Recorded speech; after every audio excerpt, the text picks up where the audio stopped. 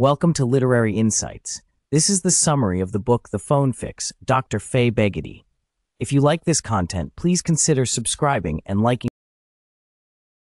Smartphones are not truly addictive like drugs, but they can lead to problematic habits due to their design and ubiquity.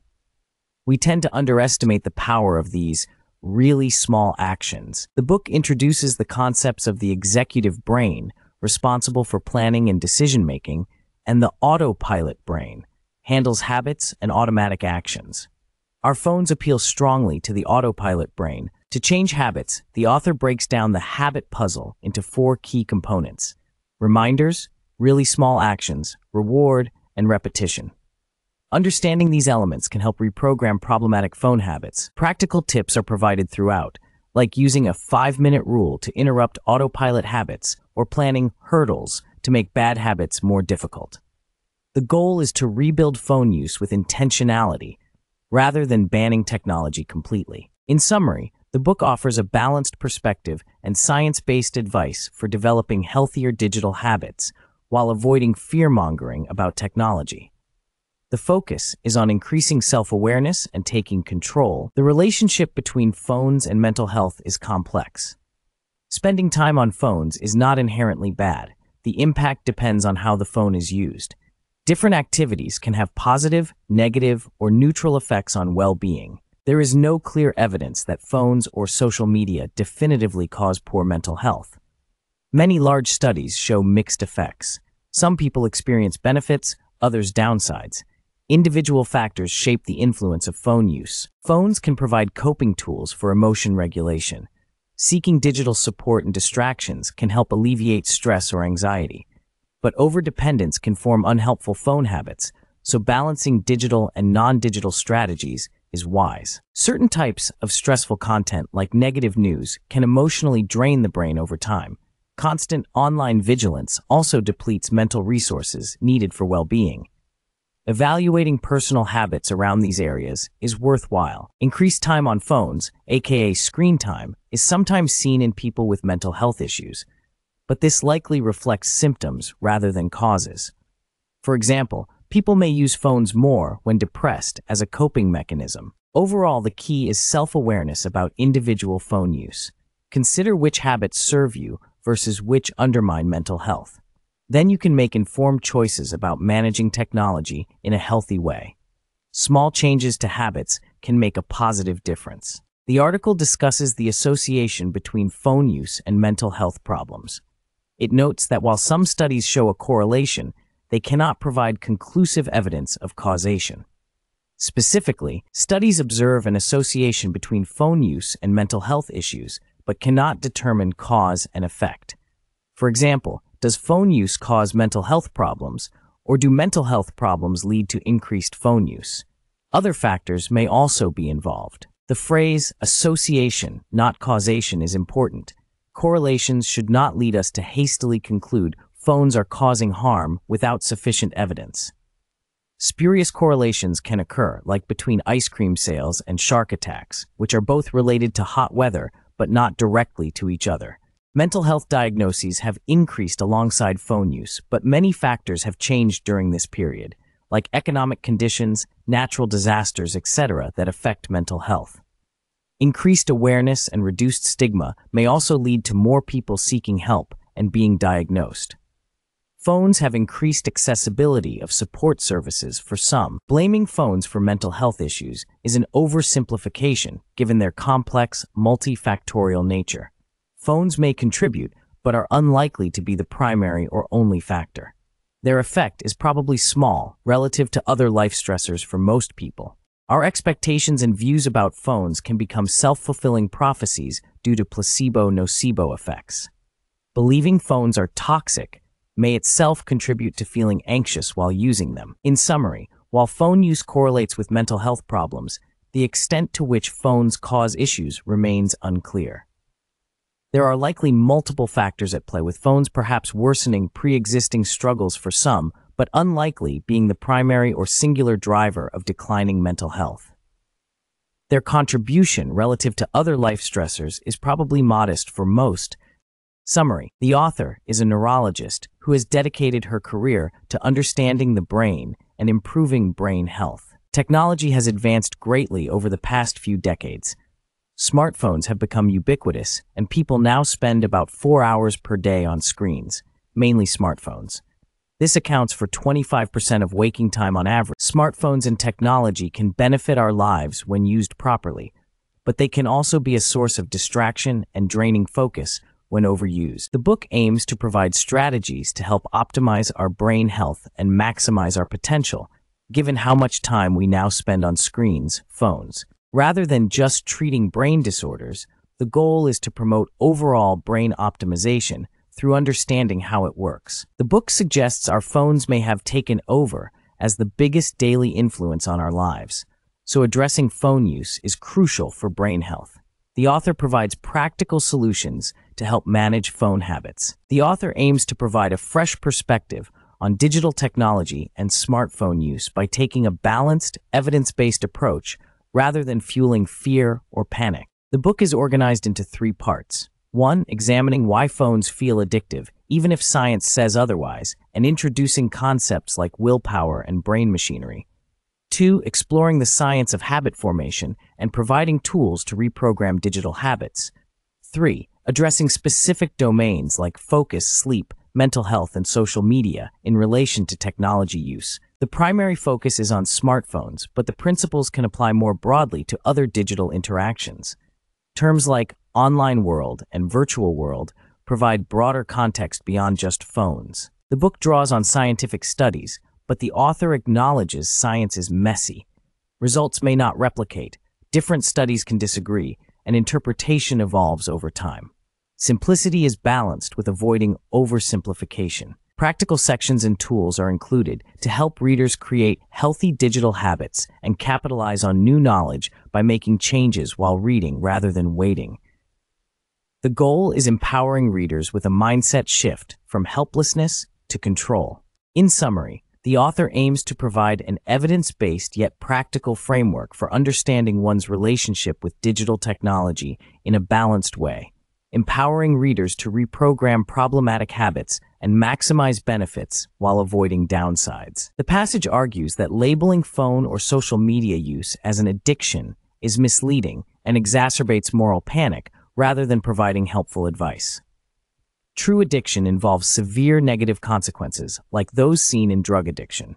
While phone use can be habit-forming, it does not affect the brain in the same way as addictive substances. The author reflects on treating a patient named Kira, who sadly lost her life to drug addiction and infective endocarditis, highlighting how phone use pales in comparison to the dangers of substance abuse. Moral panics arise from society's natural fear of change and emerging technologies. Historically, new inventions like radios were also viewed with suspicion, but later embraced. Overall, the author seeks to provide perspective rather than sensationalize phone use, acknowledging lives can be uniquely shaped and tools adapted individually. The relationship with devices is best managed long-term through moderation rather than rigid rules. Here are some key lessons from the passage. 1. New technologies are often met with moral panic and fears of addiction harm, but these fears are usually overblown and not supported by evidence. Previous technologies like the telephone, crossword puzzles, movies, comics, and video games were all initially seen as threats, but research did not find widespread negative effects. 2.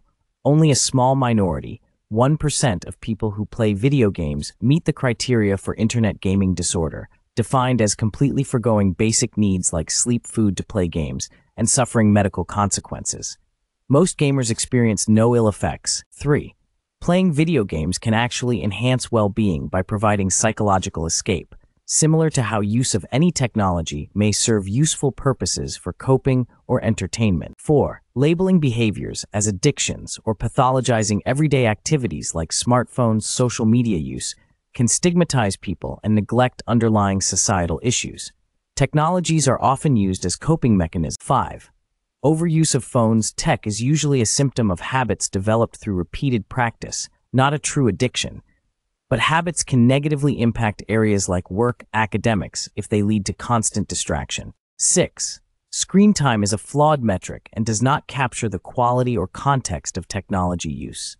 Work communication uses versus mindless scrolling checking have very different impacts. Habits are a better lens than time for understanding problematic tech behaviors. So in summary, the lessons are that we should avoid moral panics, recognize the benefits as well as harms of tech, consider underlying motivations before pathologizing, understand the habitual nature of behaviors, and focus on quality of use rather than quantity of time. A nuanced, evidence-based approach is needed. The author argues against arbitrary screen time limits and obsessively tracking measures like many health and fitness apps promote.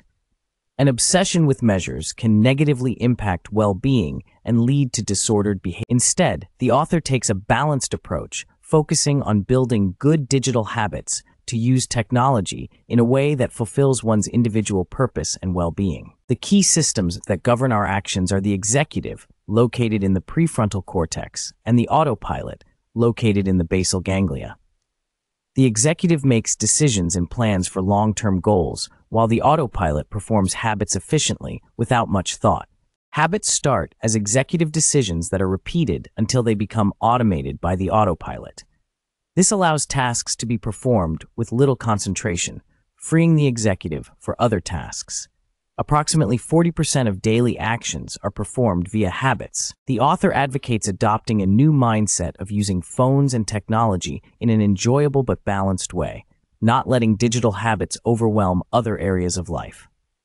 Learning about the executive and autopilot systems helps achieve this balance. Habits form in our autopilot system through repetition. This allows actions to become intuitive and effortless, freeing up our executive brain for other tasks. Our technology habits in particular shape how we use our time and focus our attention.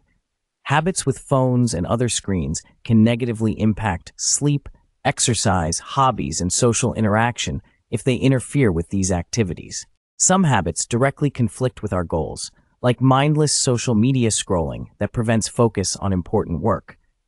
Others make tasks slightly easier in the moment but create more work later, like leaving dishes by the dishwasher instead of putting them away. When we try to break unhelpful habits and establish new patterns, it is mentally exhausting for the executive brain to maintain ongoing effort and discipline. We tend to revert back to our default autopilot habits. The next chapter will discuss why habit change is challenging and how our executive battery impacts willpower and self-control over recurring actions stored in the autopilot system. Repetition is needed to overwrite old habits and form new ones. The passage discusses how willpower relies on the executive function of the brain located behind the forehead. It notes how Phineas Gage's infamous 1848 accident, where an iron bar pierced his brain in that area, changed his personality by reducing his self-control and impulse regulation. It argues that willpower should not be seen as something people either have or lack. Instead, executive function and willpower fluctuate based on factors like sleep, hunger, stress levels, focus demands, and emotion regulation needs. When depleted through cognitive or emotional fatigue, the executive battery runs low, making difficult tasks feel impossible. Good sleep is the most effective way to recharge this battery and restore willpower. Taking breaks that provide enjoyable escapism without significant cognitive load can also prevent excessive depletion. While individual differences exist, effectively managing one's executive resources is key to sustainable self-control and motivation. The brain has limited executive resources that can become fatigued through overuse. It enters a low-power mode when executive resources become depleted from stress, lack of sleep, or continuous mental demands without breaks. In low-power mode, the brain prioritizes short-term decisions and habits over long-term planning. Emotion regulation and stress resilience are reduced. Minor irritations can provoke stronger reactions. Reaching for devices provides an easy, distracting activity when in low-power mode. However, this habit formation means digital activities are more likely to encroach on other tasks as the brain considers them routine. Low-power mode sets in over hours of sustained mental demands, not minutes. Repeatedly entering this state through overuse and poor charging, e.g. lack of sleep breaks, can lead to chronic executive dysfunction and reliance on immediate rewards in routines like device use. The passage discusses how habits can either drain or preserve our limited willpower executive function resource. Developing supportive habits that align with our goals can reduce the strain on our executive function, while contradictory habits that conflict with our goals are a constant drain. Repeatedly resisting draining habits can lead to a depletion of willpower and entering a state of low power mode, making it harder to resist developing further negative habits and trapping us in a cycle. Simple strategies like using the 5-minute rule, delaying the urge to check our phone by waiting 5 minutes, can help engage the executive function and disrupt automatic draining habits. Broader societal expectations that overtax people mentally and lead to chronic depletion of executive function resources also need to be addressed to help support positive individual-level changes. Strategies in the book aim to equip the reader to start improving habits even when mentally fatigued. Here is a summary of the key points. Habit formation techniques like pre-commitment and willpower strategies may seem effective, but they require sustained willpower over time, which can be difficult to maintain, especially during periods of low mental energy. Unless the habit is well established, people are prone to lapse back into old behaviors when willpower is low. It's important to start small by identifying specific situations where the strategy would be helpful, rather than trying to implement it at all times. If there is a valid reason to check your phone, add it to a to-do list rather than acting on impulse in the moment. Cravings and urges tend to peak quickly and then dissipate over time, rather than continually increasing. The surf the urge technique involves mindfully observing urges without acting on them in order to ride them out. Having a plan B of less demanding but still productive tasks can help avoid defaulting back to unproductive behaviors, plan 0, during periods of low mental energy when plan A goals are too difficult. Inserting hurdles like placing the phone out of reach or requiring logins authentication helps disrupt automatic behaviors and activate more intentional decision-making by creating pauses for reflection. Using periods of high willpower to implement strategies and commitments, pre-commitments, for how to respond to future challenges or triggers can help bolster willpower reserves when they are low. Changing phone habits is difficult because they reside in the autopilot part of the brain, not the conscious executive function. Trying to exert rigid control through willpower alone is unsustainable. Digital detoxes of completely abstaining from technology for a period of time are ineffective for creating long-term change. They don't teach new supportive habits, and people often return to old patterns. Habits are formed from repeated daily actions, not infrequent events. The goal should be slowly incorporating new habits into daily routine. Making changes requires understanding the 4 elements of habits: the cue, trigger, routine, behavior, reward, and belief. Reprogramming habits means altering one or more of these elements over time through small incremental changes that feel easy to sustain. Ambition should not be confused with impatience. Small, gradual changes built upon each other are more effective for creating long-lasting new habits compared to dramatic overhauls. The key points are that digital habits are ingrained and difficult to change through willpower alone. New supportive habits need to replace old ones through consistent small steps, not brief periods of abstinence. And understanding the framework of habits helps target which elements to modify. The passage discusses how habits are formed based on cues or reminders in our environment. It introduces the concept of the habit puzzle, which has 4 key pieces: reminder, really small action, reward, and repetition. Reminders can be external cues in the environment, like a location, sound, or smell that triggers a memory or habit. Our brains form associations between cues and physical actions. Location is a powerful reminder that can automatically prompt habits. The passage uses examples to illustrate how location-based reminders trigger habits. One example describes how music triggered vivid memories for the author. Another experiment showed that students ate more popcorn when in a familiar movie theater setting compared to a conference room, showing how environment cues habits.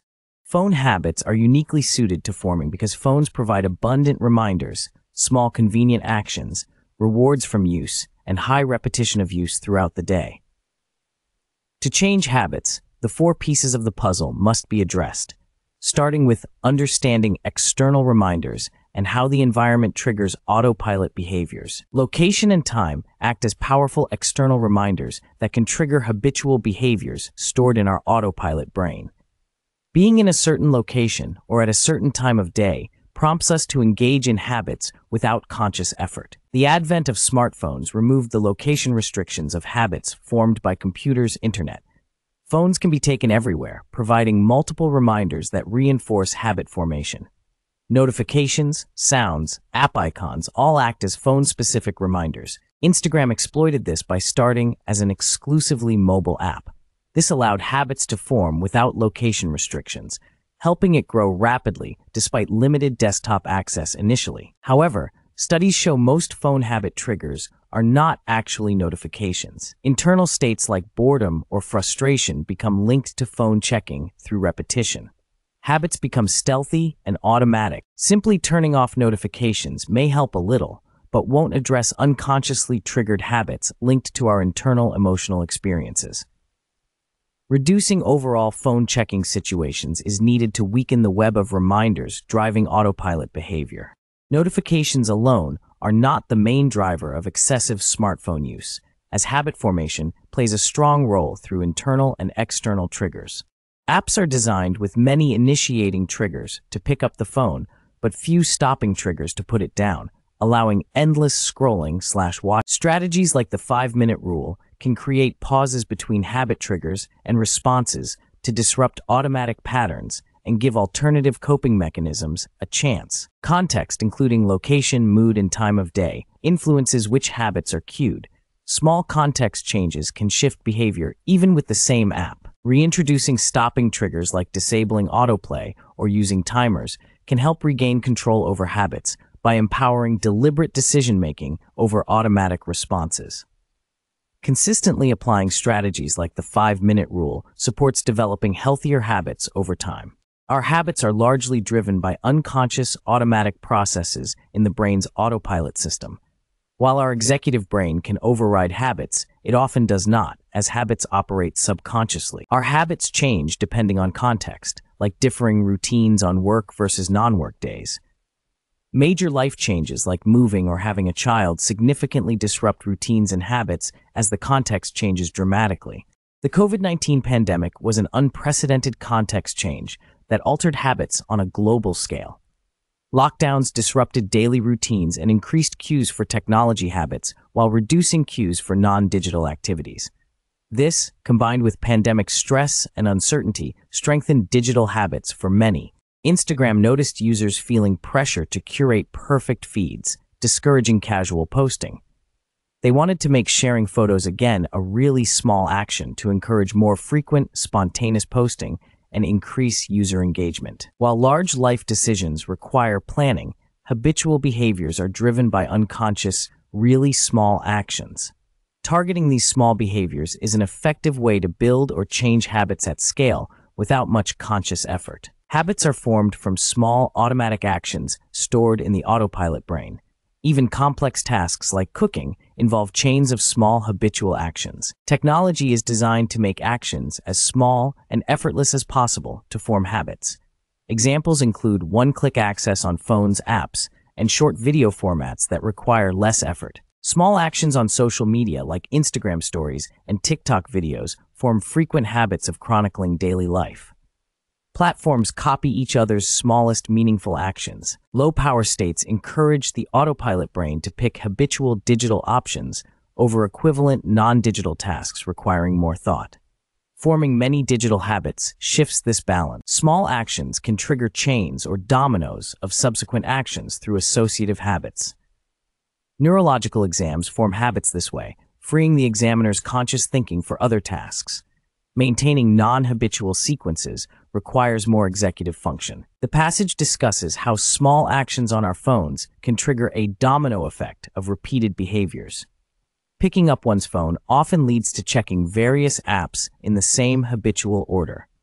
Within each app, actions like checking for notifications or scrolling a feed become automated routines. This forms a digital distraction cycle that is difficult to interrupt once it starts. The small actions reinforce each other and repeat unknowingly.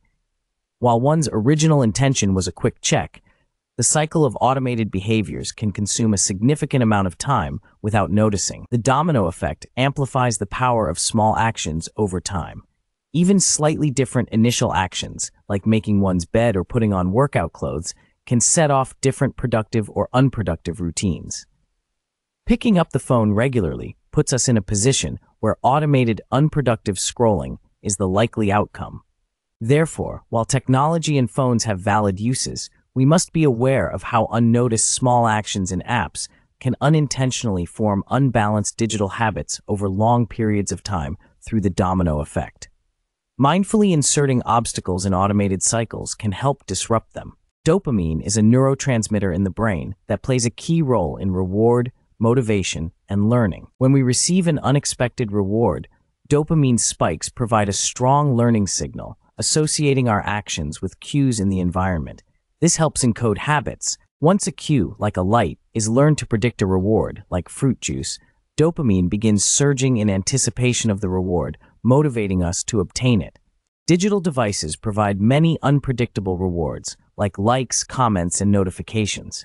This dopamine response strongly motivates engagement with phones and makes digital habits difficult to manage. Phones also act as rewards in themselves by providing escape from difficult tasks or boredom with little effort.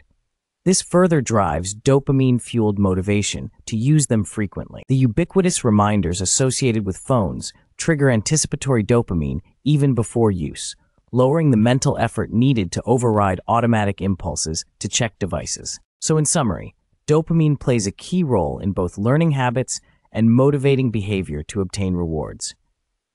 This helps explain why digital habits form strongly and are challenging to regulate. Social media and other apps' websites are deliberately designed to trigger dopamine release in the brain through unexpected rewards. Things like getting a like or comment can trigger this reward response.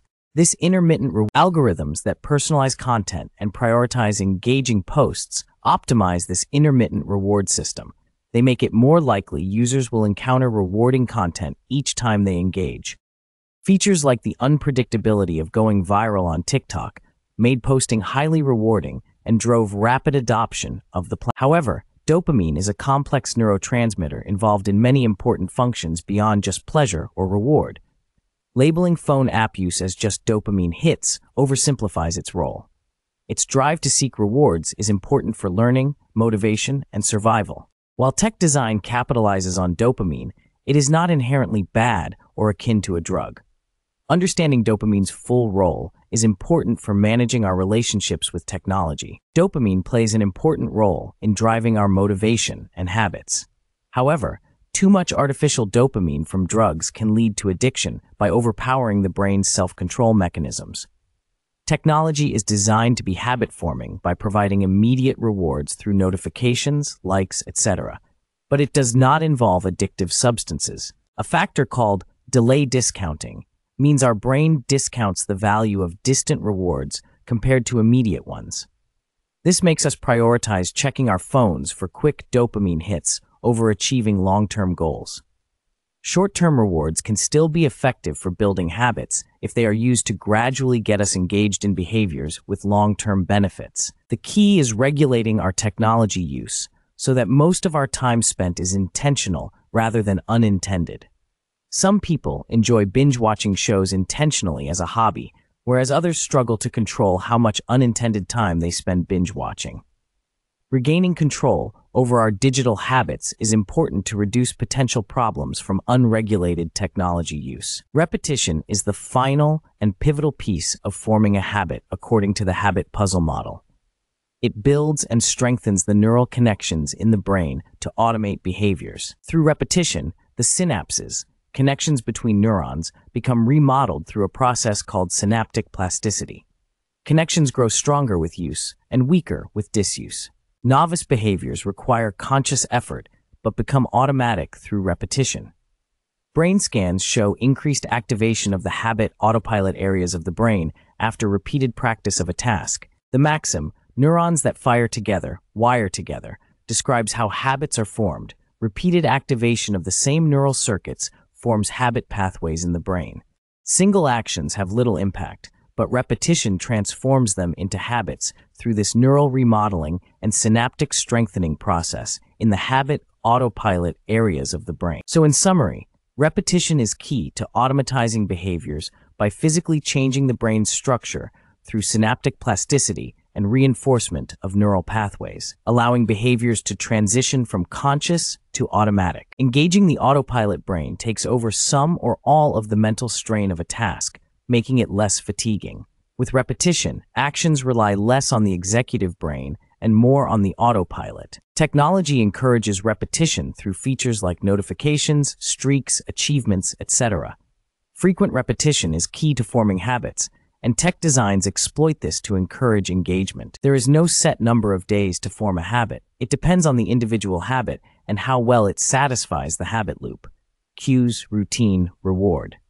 Tech habits form quickly due to high repetition of small actions that are heavily rewarded. The initial motivation to form a new habit often declines before it's fully established. Taking very small actions can help bridge this gap and allow the habit to cement through repeated activation of the autopilot brain. Once a habit is ingrained through repetition, the initial reward becomes less important.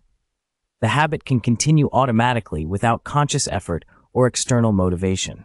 The study found that even when popcorn was stale, people who had a strong habit of eating popcorn in movie theaters still ate it, showing how habits can persist due to reward insensitivity. Repeatedly engaging in the same rewarding behavior causes the reward to lose its novelty over time.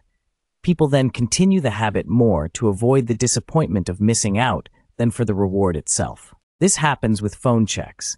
The intervals are too short for anything to happen, but people feel disappointed if they don't check due to the established habit. This can lead to frequent checking out of frustration. Unlike predictable snacks, phone rewards are unpredictable, keeping people motivated to check just in case of a good reward. However, this good reward seldom materializes. Building long-term rewarding habits and regulating short-term habit checking can counteract this cycle and provide more satisfaction. Replacing habit checking with intentional rewarding activities also helps. Undoing habits takes time. Replacing the old habit with a new one through strengthening an alternative habit path is more effective than trying to directly break the old habit.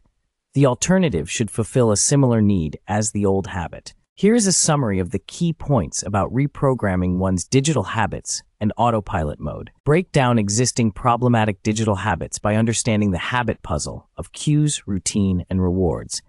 Remove or reduce cues like location-based reminders that trigger unwanted habits. Form new supportive habits by establishing location-based rules for phone activities and choosing locations to foster focus, relaxation, etc. Add hurdles like moving apps on the home screen or muting notifications to make unwanted habits less automatic. Add consequences like making certain phone checks require additional tasks to reduce their rewarding nature and make them less appealing. Maximize the power of anticipation by savoring upcoming rewards rather than constant minor rewards from habitual phone checks. Apply the 80-20 rule to moderate digital rewards.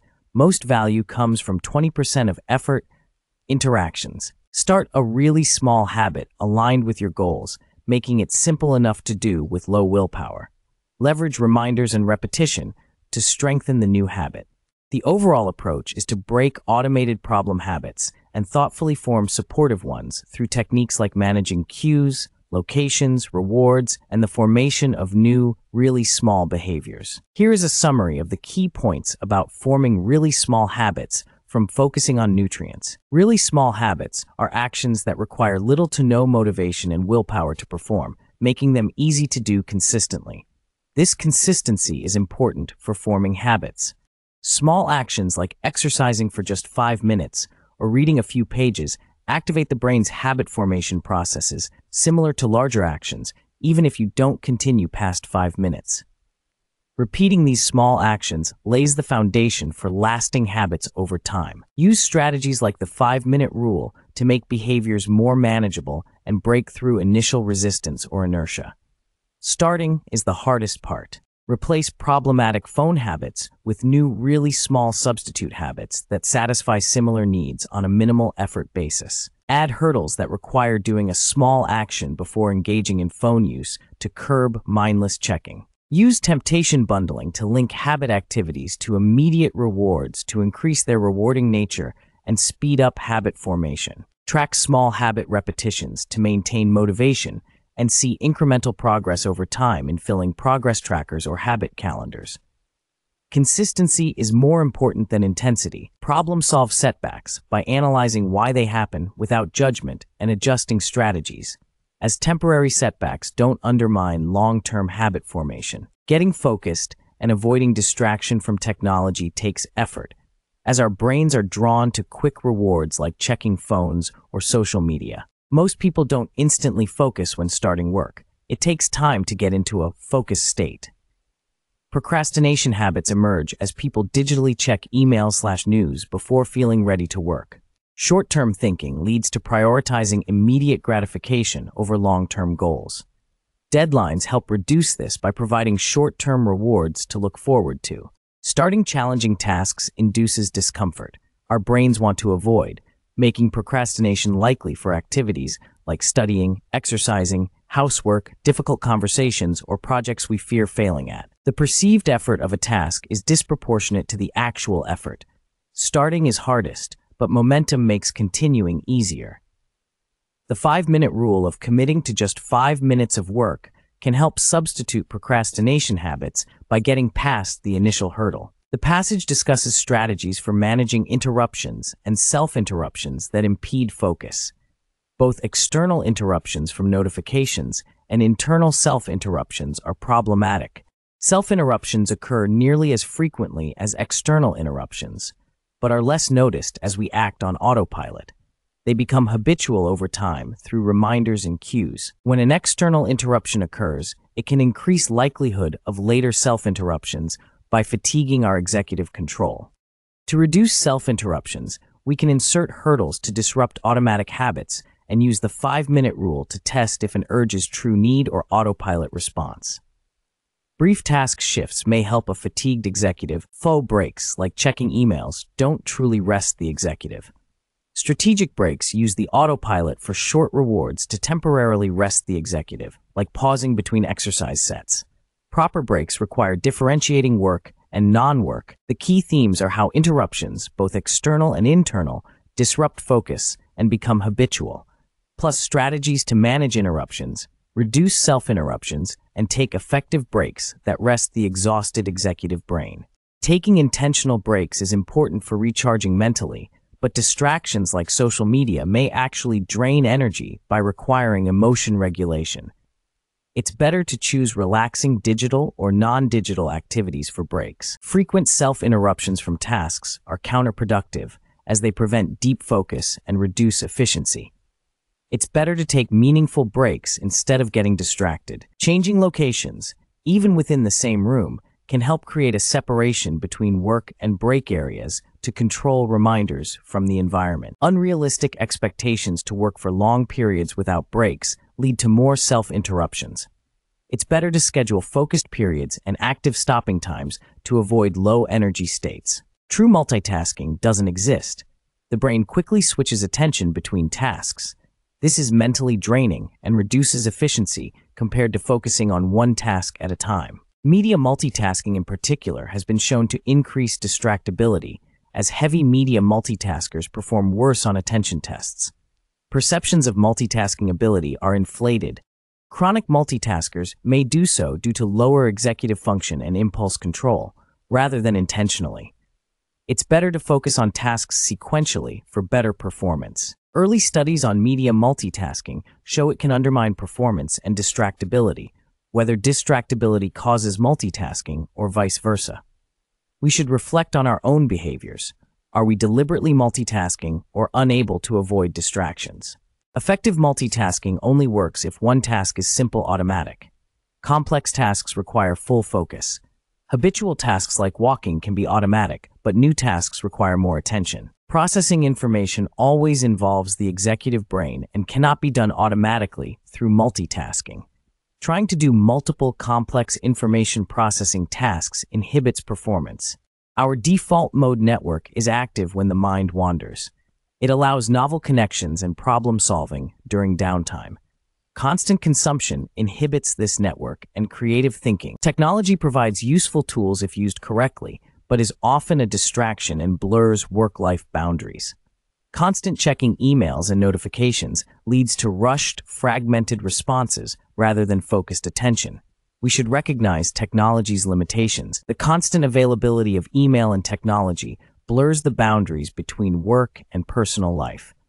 Even the knowledge that you could be interrupted at any time reduces one's ability to fully focus. Studies show that putting your phone in another room while doing a task allows people to solve problems better than having the phone near them. This is because the brain still devotes resources to monitoring the phone even when there are no notifications. Cutting off email entirely led employees to focus more on their work, but further investigation showed the real issue was how people were using email. It created unnecessary extra tasks and interruptions. Technology allows us to fit more work into short periods of time, like commutes. But this extra work added to people's feelings of being overwhelmed without providing additional breaks. Constant pressure to be productive has become a cause of distractibility due to executive fatigue. Checking phones provides an easy temporary escape from difficult tasks. Completely cutting off technology access is not practical or sustainable. Instead, we need to develop wise technology habits and recognize the wider societal pressures that reduce focus and increase workload. Here is a summary of the key points. Admin tasks can be grouped into dedicated admin blocks on days with many interruptions like meetings. This provides a space to slot in minor tasks without self-interrupting focused work. Developing executive focus takes consistency through really small habits, like starting with just 15 minutes of focused time each day. Consistency over time builds stamina more than one-off large efforts. Taking adequate breaks is important to avoid poor form that doesn't increase strength. Starting tasks requires more energy than continuing, so using strategies like 5-minute timers can help overcome procrastination. If deep focus is difficult, execute a plan B like admin tasks instead of reinforcing procrastination. Convert distant deadlines into immediate, artificial ones to motivate focus. Include rituals before and after work, like warming up or winding down to prepare the mind and establish boundaries between work and non-work.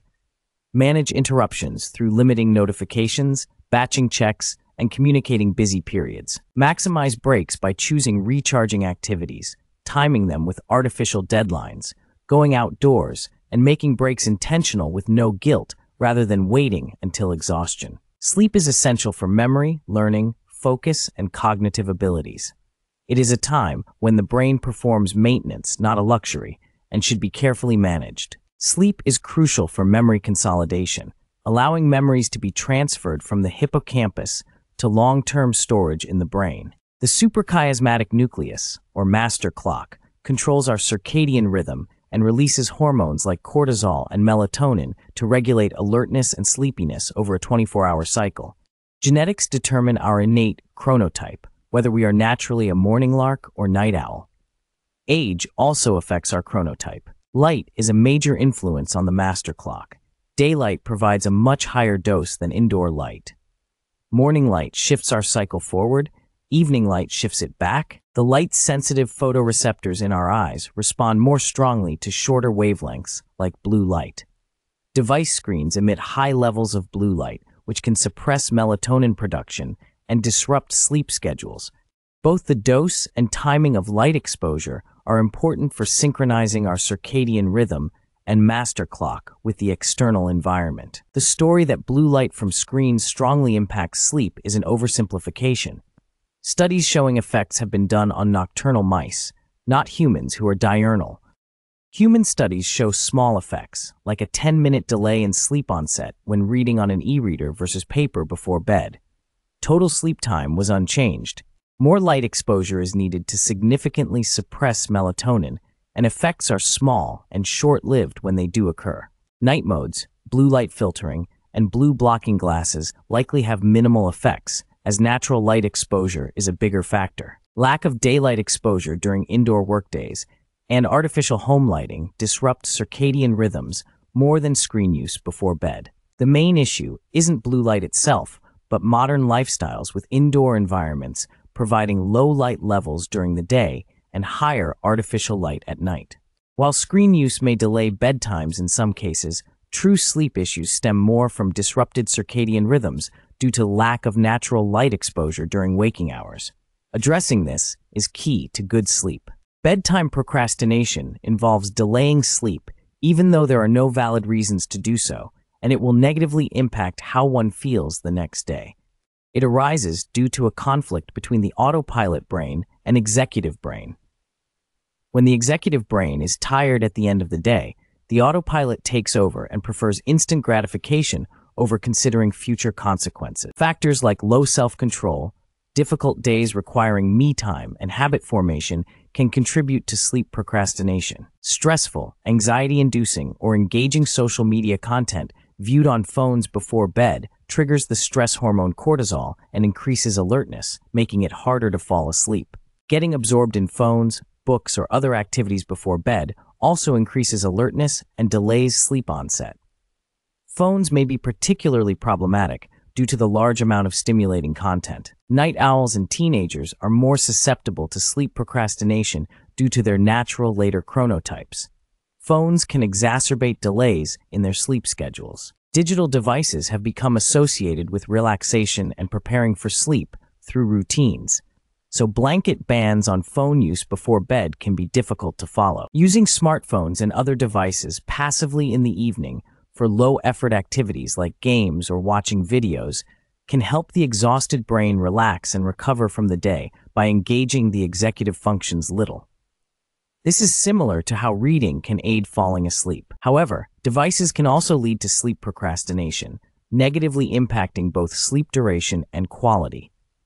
Some people also use devices for psychological detachment from work stresses, which research has shown can have benefits if done mindfully. The key is not banning devices completely, but using them mindfully by choosing relaxing content and setting boundaries around more stimulating content close to bedtime.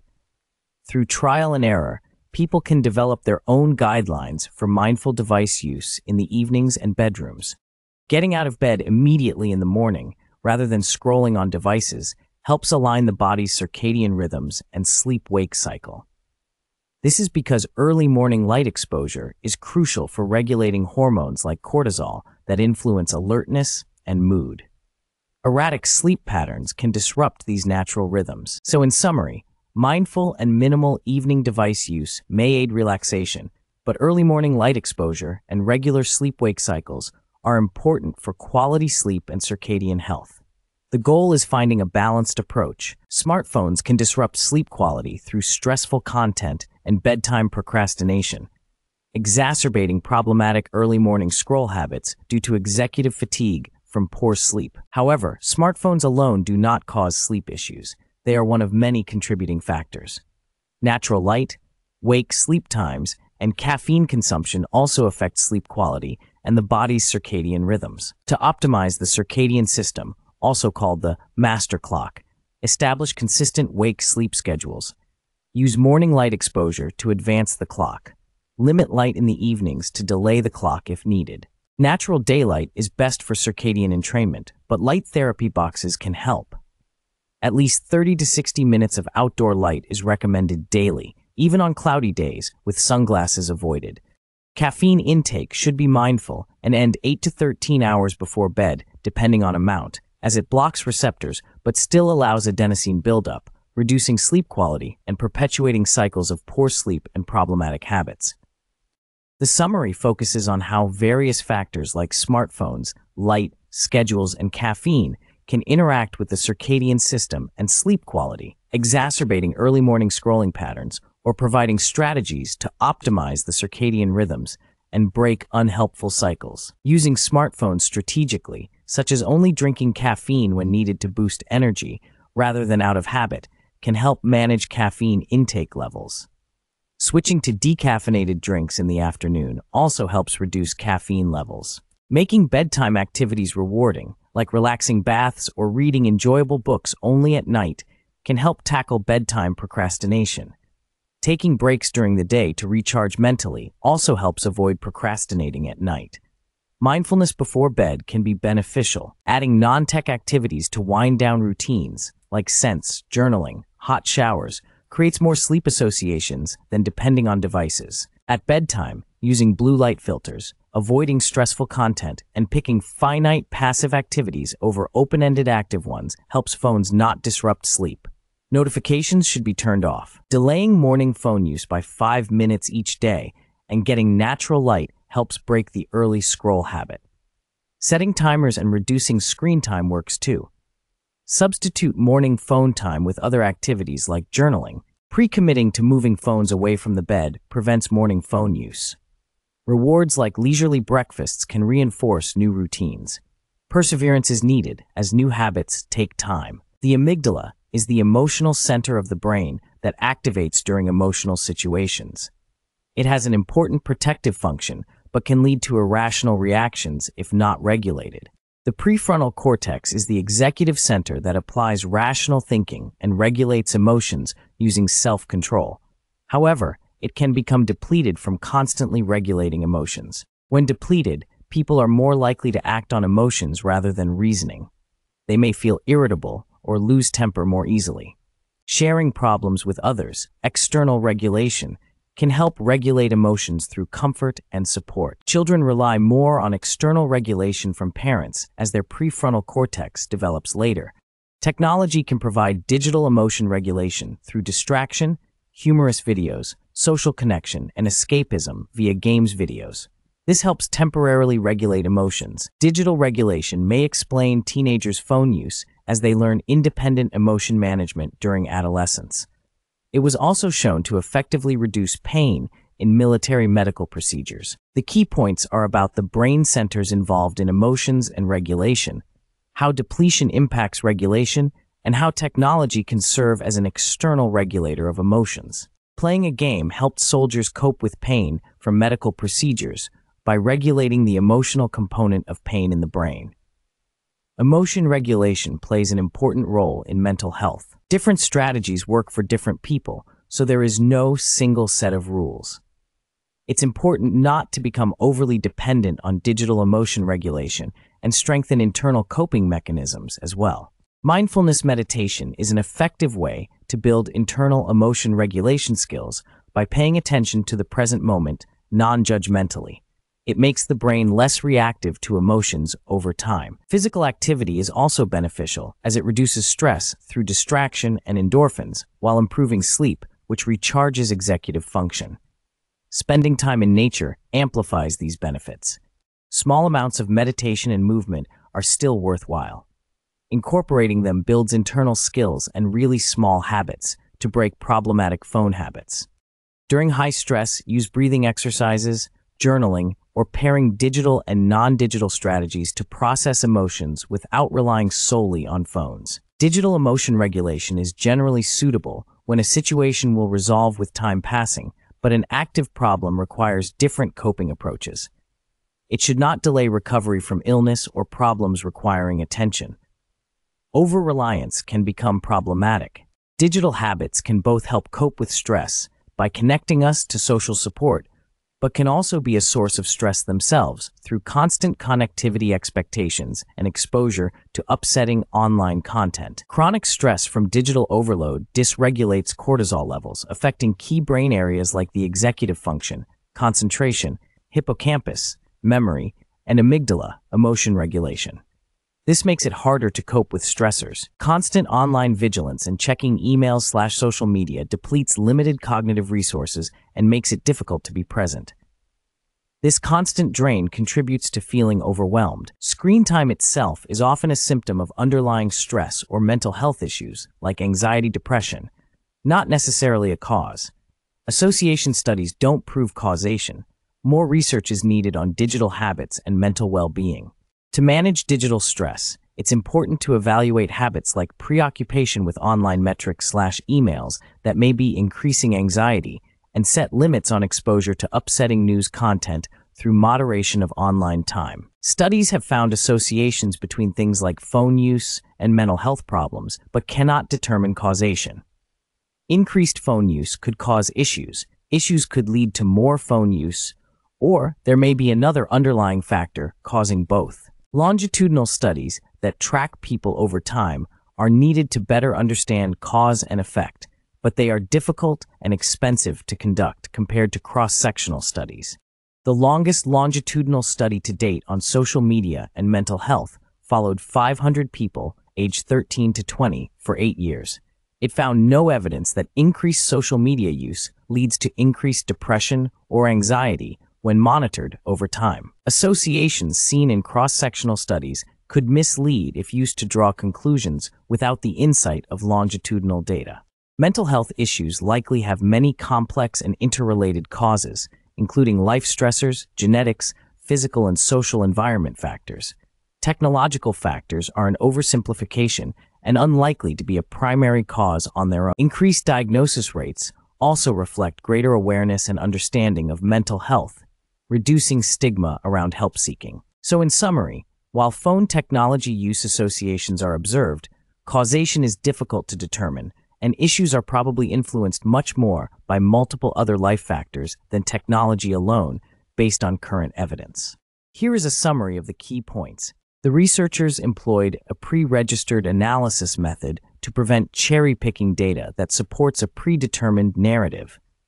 This helps address issues that have affected many studies on smartphones. Their analysis found that technology use accounts for only 0.4% variation in well-being. This correlation does not prove causation. Other factors like binge drinking, smoking, bullying had much stronger correlations. A large study of nearly 1 million Facebook users over 12 years found no evidence linking social media adoption to psychological harm. This counters media narratives blaming social media for mental health issues. Negative media coverage about phones and mental health can impact us through placebo-nocebo effects, even if studies find little correlation. Our expectations influence our brain and experiences. Worrying excessively about phone use becoming a toxic issue can activate stress responses and become a self-fulfilling prophecy, counterproductively impacting mental health. The relationship with phones is likely overemphasized as an issue compared to other more significant factors impacting mental health. A balanced, knowledge-based perspective is needed rather than fear-mongering rhetoric. Here is a summary of the key points. Social media has become an inextricable part of modern life, though it also poses challenges for our cognitive processes and mental well-being. Our brains selectively focus on information based on relevance and emotional significance. Algorithms amplify content we engage with, but this can exacerbate vulnerabilities if it skews our perceptions. Conditions like depression, anxiety, or trauma can alter how the emotional brain functions, strengthening negative biases in memory and attention. Algorithms may then disproportionately show negatively skewed content. Issues like body image insecurity can also be amplified if algorithms primarily show idealized images to those with existing distortions, creating a misleading digital reality. Rather than time spent, it is the type of content we're exposed to via social media that most influences us. Idealized content versus funny videos, for example. The key challenge is navigating social media in a balanced, healthy way by understanding how our brains and algorithms interact and employing strategies to manage vulnerabilities and build productive digital habits. An all-or-nothing approach is unrealistic and disempowering. Hashtags like thinspiration and fitspiration that promote an idealized body image have been linked to unhealthy behaviors like restricted eating and excessive exercise. Editing photos on social media and relying on filters can exacerbate body image issues for both viewers and creators by reinforcing unrealistic standards. However, social media is also reflecting broader societal influences and issues around body image that predate platforms. Unattainable beauty standards have long been promoted in traditional media as well. Some newer hashtags and body-positive content on social media are helping to promote body acceptance and combat unrealistic ideals. This grassroots content is having a positive impact on how people view their own bodies. Social media amplifies both problematic aspects of society and activism working to create positive change. The negative effects tend to get more attention despite benefits also existing. Comparisons are natural human behaviors, but those with a high tendency to compare themselves to others on social media may be more vulnerable to negative impacts on self-esteem. The overall impact of social media on self-esteem is small or negligible. In summary, while social media can exacerbate body image and mental health issues for some through comparisons and idealized content, it also reflects broader societal influences and is helping advance body acceptance movements. The impact varies significantly between individuals. Lateral comparisons with people in similar life situations can help us feel less alone and provide insight and support. Many patients find comfort connecting with others dealing with the same health condition. Upward comparisons with perceived superiors can trigger negative feelings like envy or inadequacy. But for some people, they can also inspire self-improvement by identifying strengths and areas for growth. Downward comparisons aim to boost self-esteem, but don't provide lasting benefits and can discourage personal development. Frequent appearance comparisons are linked to body dissatisfaction. Social media presents an unfair landscape as we only see curated highlights, intensifying comparisons during low moods. It's important to develop balanced habits, shift to lateral comparisons, and choose inspiring rather than detrimental content and profiles to follow. Offline comparisons also occur, and stable self-worth depends less on others. Studies on quitting social media show no clear benefits to well-being or mood. Intentional, mindful use, avoiding overuse, is healthier than complete avoidance. Setting boundaries through supportive habits allows social benefits while regulating potential negatives. Complete breaks don't necessarily build better habits long-term. Here is a summary of the key points. Instead of many mindless, brief social media checks, it is better to plan a limited number of intentional checks per day. This leverages anticipatory dopamine and fosters a sustainable habit pattern. The way you engage with content on social media, whether actively posting, commenting, or passively browsing, is less important than whether it aligns with your goals and fuels distraction. Short, unfulfilling checks where you skim without real engagement provide little value and can be fatiguing. Taking longer breaks for more meaningful interaction enhances the experience. Purposefully curating your social media feed based on your interests and goals makes time spent on platforms more productive and fulfilling. Both internal rewards like creativity and external rewards like likes can be motivators, but over-reliance on unpredictable external validation from metrics can fuel problematic refreshing habits after posting content. Limiting habitual, compulsive refreshing is important to avoid disappointment from not receiving expected rewards and make social media use more enjoyable and balanced. Here is a summary of the key points. Established habits of disproportionately monitoring social media metrics like likes and comments can feel like wasted time and increase digital stress. Constant short checks become intrusive. It's important to recognize external rewards on social media are often based on luck and can be inconsistent. Develop internal motivations for posting instead. Having a strong sense of purpose in life can act as a protective factor against being too influenced by social media validation. Consider developing your own reward system based on effort rather than results to reduce reliance on external validation. This cultivates more intentional posting habits. Suggestions are provided for regulating social media checks, tackling external validation issues, navigating social comparison, and dealing with negativity online. Building blocks from the habit change model are recommended to address problematic habits. The future effects of smartphones are uncertain, but learning from past generations can provide insights. Adopting a balanced, intentional approach to technology use based on understanding brain science can help avoid potential harms in the long run. Maintaining control over habits and relationships is emphasized. The key themes are recognizing issues with excessive habituated social media use, developing internal motivators and reward systems, employing specific strategies to regulate checking behavior and reduce reliance on external validation, and taking a balanced, mindful approach to technology use going forward based on neuroscientific principles. The book discusses different types of memories: semantic memories, which are factual memories, and episodic memories, which are recollections of specific personal events. Busy periods like studying can lead to many semantic memories, but few distinctive episodic memories, making times feel blurry. Creating a balance of both semantic and episodic memories through embracing joyful moments is important for a fulfilling life. Experiences often contribute more to happiness than possessions. Excessive phone use can produce mainly semantic facts without reflection, failing to cement robust memories. Mindful use, allowing absorption, can deepen understanding and memory. Phones can be valuable. Technology provides escapism, but balance is key to engage with lived experiences shaping the future self. Mindful digital habits align with goals. Good sleep promotes memory consolidation in the brain's permanent storage, enhancing recall.